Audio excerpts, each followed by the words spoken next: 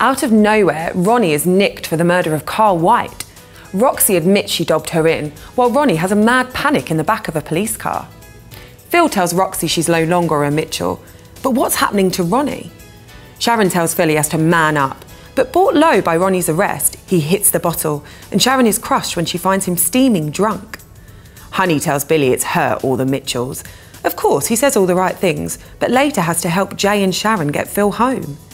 Sharon locks Phil in the bedroom to stop him drinking, but she's forgotten the Christmas booze is in there. She refuses to let him out, and when he turns nasty, she makes a mystery phone call. Meanwhile, Fatboy, aka Arthur, has discovered Vincent's open safe and helps himself to a document.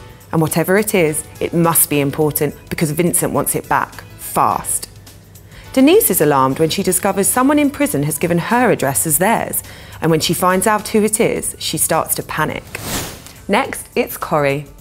Robert's doing his best to get Simon to open up, but it's easier said than done. In fact, his behaviour gets worse when he rows with Amy and then throws her against a wall. When Amy tells Tracy, Leanne is called to the Barlows and is forced to confess Simon's been violent towards her, but she vows not to give up on her son. Robert's angry when a jealous Tracy clashes with Leanne and he says she's gone too far. She apologises, but it's half-hearted, and typical Tracy, she's soon threatening Leanne again. Leanne takes Simon to counselling, but it's just a waste of time. He refuses to talk. Steph's horrified to find Luke is racing because Jamie's blackmailing him with the nude photos.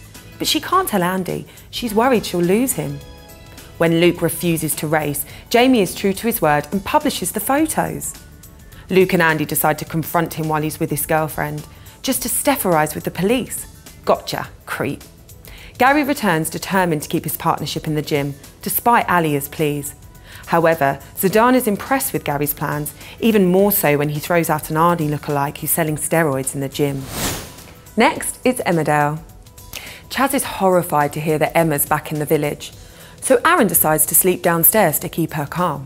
But during the night, someone slips in with a knife. She freaks out when she wakes up to find the knife next to her bed, so James and Aaron tell her they'll keep watch outside Emma's house, just in case.